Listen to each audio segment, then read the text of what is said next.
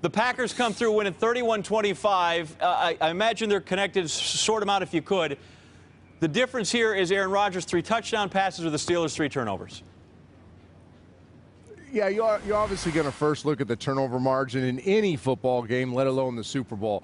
But I think when you look at this one, it's what the Packers did to create those turnovers. You look at the first one, Howard Green, great individual effort from the defensive tackle position to push the guard back, get into Ben Roethlisberger's face.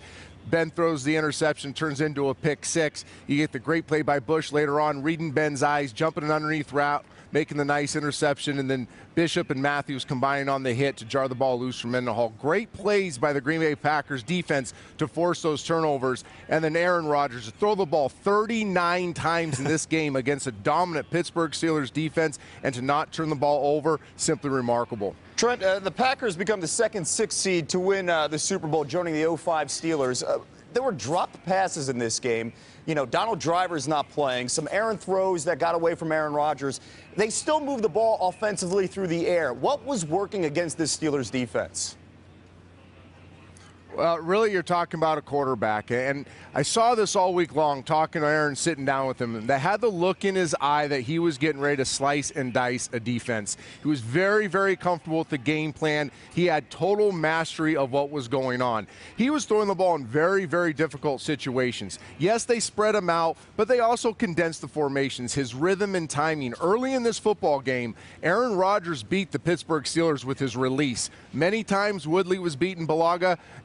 Pittsburgh Steelers were getting into Aaron Rodgers, and he was able to beat them with his quick delivery, turn sacks into positive yardage, really make this a game that was dictated by the quarterback position for the Green Bay Packers. We're going to talk about a lot of themes in this football game, but the biggest theme in this football game, one person, number 12, was the most dominant player on the football field in Super Bowl 45. His name was Aaron Rodgers. Trent, one of your themes you love is trust, and that's exactly what happened here. I would think they trusted that we don't care what they bring, we're going to throw it 39 times. They were aggressive right from the get-go. The Packers seemed to put the plan in with every expectations that Aaron Rodgers was going to be great today, and that's how we're going to base our game plan.